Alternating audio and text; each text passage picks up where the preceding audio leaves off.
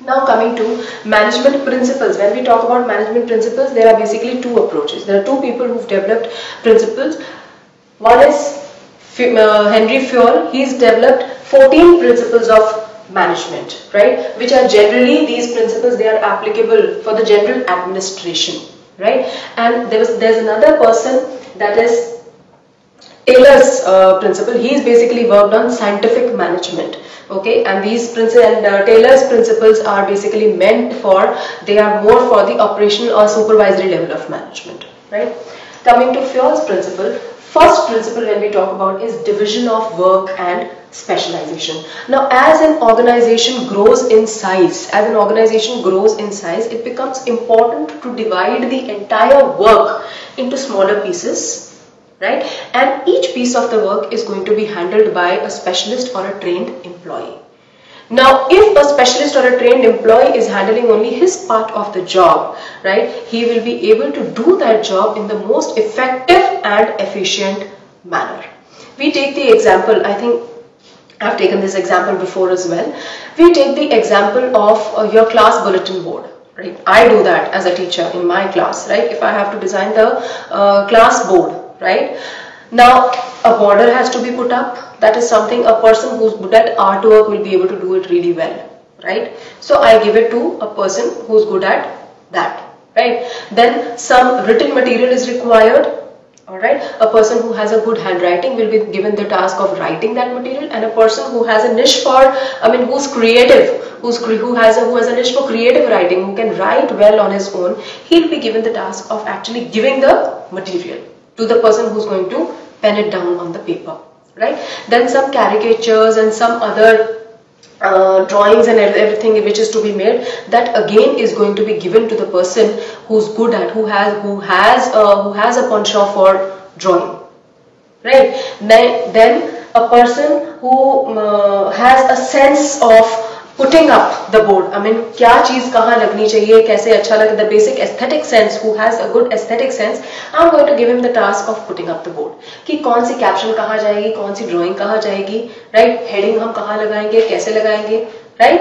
And neatly, जो कि मेरा plastic sheet उसके ऊपर pin up कर सके. So what have I done? I'm explaining it to you at a very micro level. What have I done? I have divided the entire work of putting up the class board into smaller tasks, wherein each task is being taken care of by a specialist. And what is my end result? That I'm going to get a beautiful board done, right, at the least possible cost. ठीक है? Cost क्या होगा यहाँ पे? I'm not talking about पैसे की बात नहीं कर रही यहाँ पे. Time भी कम लगेगा. Why? Because they are good at that work, so they are going to take less time. Clear? So second principle is authority and responsibility. What is authority? Authority is the right to give orders and obtain obedience. Okay? It is the right, I repeat, it is the right to give orders and obtain obedience. कि मैंने कहा है तो ये माना जाना चाहिए. Because I am the principal of the school, that's why whatever I am saying is right and you must do it. This is authority. Right? What is responsibility? Responsibility is obligation to perform the assigned duties on time. Because the principal has said it, so I must do it. Because the principal has said it, I must do it. It becomes my responsibility. Now, according to Fayol, there has to be a parity between authority and responsibility. If you are making a person responsible for a task, right, without giving him sufficient amount of authority, that worker is going to turn ineffective. That worker is going to be turned ineffective, right? So therefore, if you are assigning responsibility of a task, he must be given sufficient amount. He must be given sufficient amount of authority for him to be effective and efficient. For example, if the production manager is to achieve a target of manufacturing about 10,000 units in a month, right? It is his responsibility to achieve this target, right? But if he is not given the authority to file for requisition of tools and material, right, then he is going to turn ineffective. He will not be able to achieve his target on time, because every time for that he will have to approach his top manager. So if you are giving him this kind of a responsibility, you must give him the required amount of authority so that he can make a requisition for raw material and tools at the desired time. Similarly, like we say, responsibility without authority has no meaning. Similarly, authority without responsibility is also meaningless. It may be misused. It may be misused. If you have given the authority to a sales manager to give a credit period of 60 days, ठीक है, अगर उसको responsibility नहीं दी है कि within these 60 days अगर पैसे आ जाने चाहिए, right? If you have given him, sales manager requires to offer a credit period for 60 days to negotiate a deal with the buyer, he or she should not be given the authority to offer a credit period of 100 days. He may misuse this authority. So there has to be just a right combination of authority and responsibility. अगर किसी को responsibility दी है तो उसके साथ उसको sufficient amount of authority भी दी जानी चाहिए so that he is able to carry out that task in the most manner. Another thing, authority can be delegated, but responsibility, you can never absolve yourself from the responsibility. Next, discipline. What is the meaning of the word discipline? You must have heard this. Being in school, you must have heard of this word umpteen number of times. Discipline. It means obedience to organizational rules and employment agreement which are necessary for the working of an organization. Now, discipline requires good superiors at all levels, clear and fair agreements, judicious application of penalties. When we say discipline, we say obedience of organizational rules and employment agreement, right? Let us talk of a situation wherein the workers, okay, of an organization, they have agreed that they are not going to charge any extra money for overtime in an organization to help the organization come out of a particular loss. And in return of which the organization has promised, the day it starts to make profits, it is going to give 5% of its profits to its workers as bonus. It is going to distribute 5% of its profits to the workers as bonus. Now, the principle of discipline would require that if the workers are abiding by these terms and conditions, then the management must also abide by these terms and conditions. That is, when they start earning profits, they must give 5% of their profits to the workers. It has to be not only for the workers but also for the management. Then comes unity of command. Now, principle of unity of command means that each worker must receive orders only from one boss. Because if I am receiving orders from two bosses, okay, I am going to be in a fix. The worker is going to be in a fix कि किसका काम मैं पहले करूं. Boss A बोलेगा पहले मेरा काम करो, boss B बोलेगा पहले मेरा काम करो. But what about the employee? For him, both are at par. A and B are at par, right? So to avoid this kind of a situation, Fayol said that each employee must receive directions from one boss only. Clear? Then comes the principle of unity of direction. This principle states that all the units of an organization,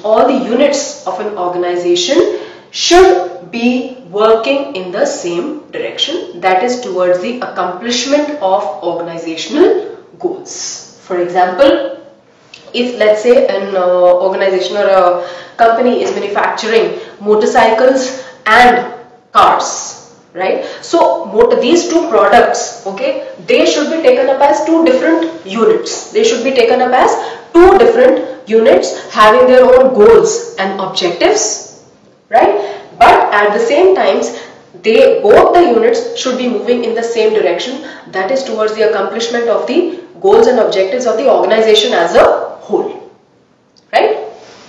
Then subordination of individual interest to general interest. This is a very important point. At all points of time, you know, the whatever decisions, all decisions that are being taken, they should be taken keeping the organization's interest in mind. They should be taken keeping the organization's interest in mind. That means organizational interest is always going to take precedence over individual interest.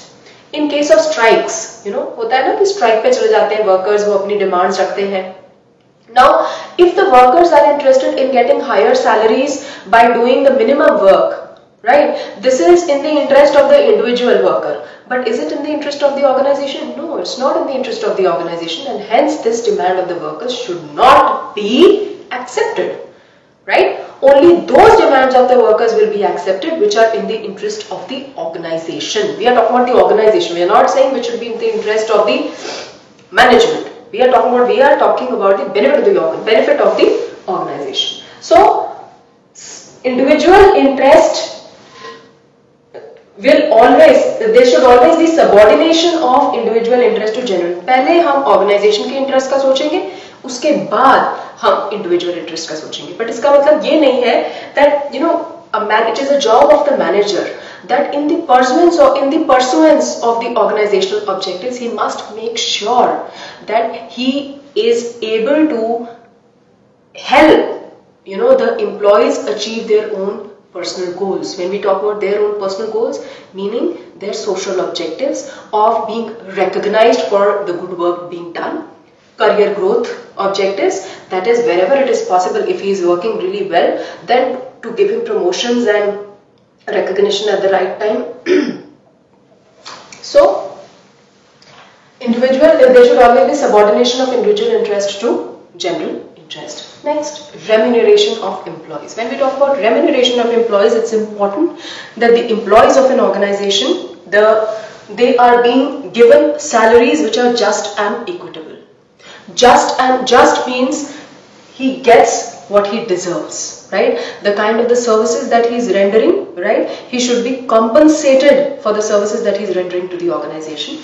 And when we say equitable, just and equitable means he should be given a competitive salary, meaning if a production manager in our company is being given a salary of, let's say, about 2 lakh rupees per month, right? It should be competitive salaries. That means in the same industry, in other companies also the production managers are being given the same salary or maybe less, right? So he should be given just and equitable salary. Next, this is a very, very important topic: centralization and decentralization.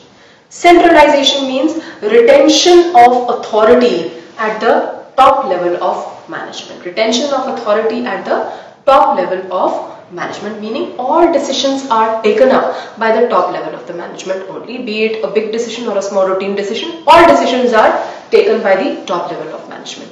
And decentralization of authority means delegation of authority at all levels of organization. You give the desired level of authority to all the 3 levels of management. That means top level management is only going to retain the authority to frame the broad objectives and goals of the organization, for framing the policies of the organization.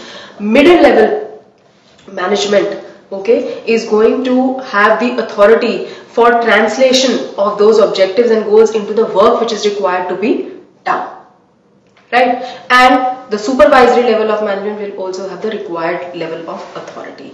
Now, in any organization, there shouldn't be a complete centralization or complete decentralization. Fayol says that organization should have a balance between complete centralization and decentralization. Like I just said, that the major decisions, that is of setting goals and objectives of an organization or formulation of plans and policies, should always be retained by the top level management, right?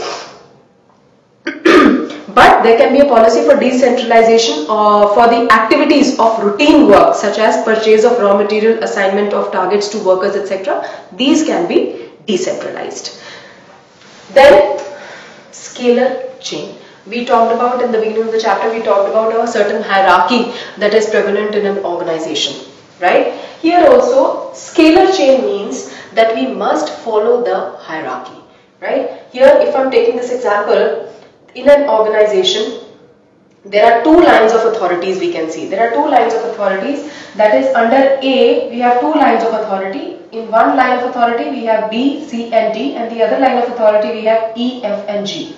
So if A wants to communicate something to D, A will communicate to B, B to C, C to D. Similarly, if D wants to communicate something to A, so it is D to C, C to B and then to A. Under no circumstances in the regular affairs can D approach A directly, right? In same way, A will communicate to E, E to F and F to G, and similarly G to F, F to E and E to A, right? Now, it is only in case of an emergency can D or G directly approach E.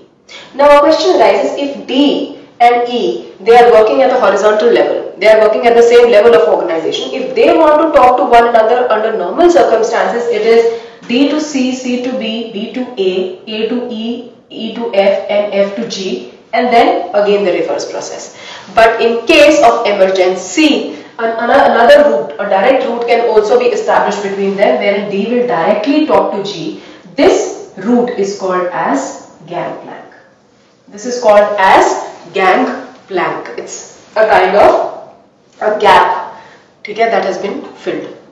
So D to G, this is called gangplank, but this is only in case of an emergency that this kind of a technique can be used. This technique can be used. This is a shorter route basically that has been provided. Then the next principle comes order. Order को हम एक line में अगर define करें, it will be a place for everything and everything in its place. Right? You enter a bank, right? आपके पास जहाँ पे आपने कैश जमा कराना है अलग काउंटर, राइट? जहाँ पे आपको पेन स्लिप्स मिलेंगी वो अलग काउंटर है, जहाँ पे आपने एफडीज करानी है वो अलग काउंटर है, राइट? लॉकर्स के लिए अलग काउंटर है. What is this? This is application of principle of order, that you enter N organisation and you know that a place for everything and everything in its place. ठीक है, हर एक चीज का एक काउंटर है और वो आपको वहीं पे मिलेगा. Now, why is this principle? What is the importance of this principle? Because if there is a fixed place for everything, right, then it is there. There will be no hindrance in the activities of business, right? This will lead to increased productivity and efficiency. Next comes your equity. Equity means that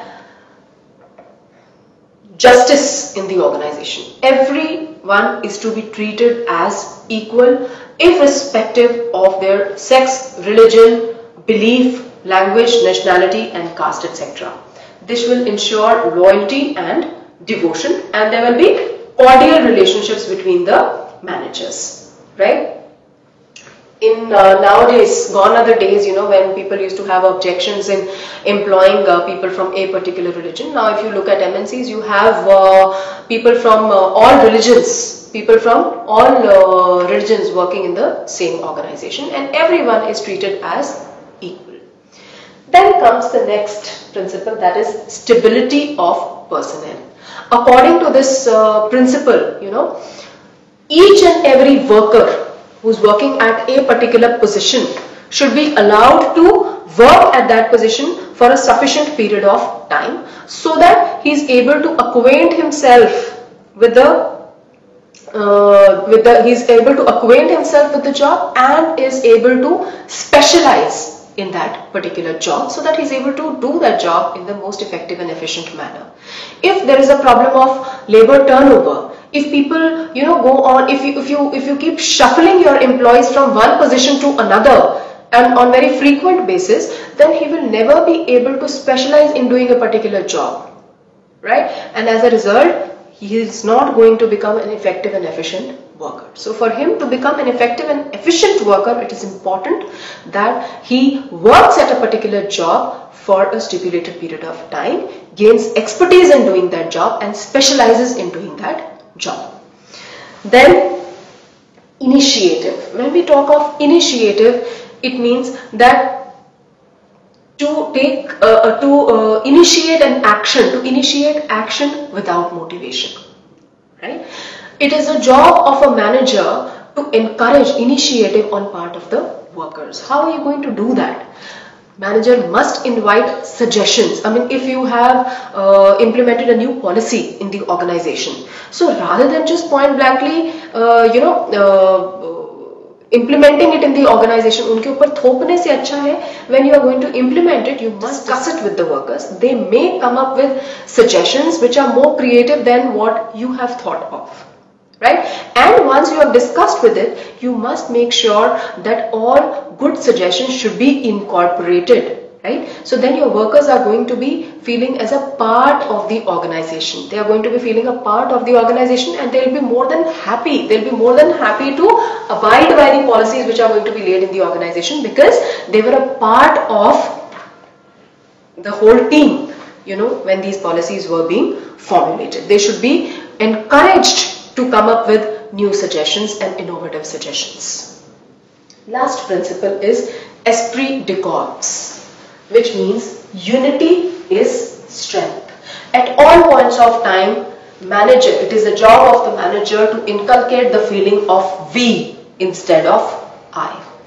All people working in an organization, as we said, that they all are working towards one single motive, that is accomplishment of the organizational goals. एक single motive है, उनके different sub objectives different होंगे, but all these sub objectives are also directed towards achievement of the organizational goals, right? So it is important that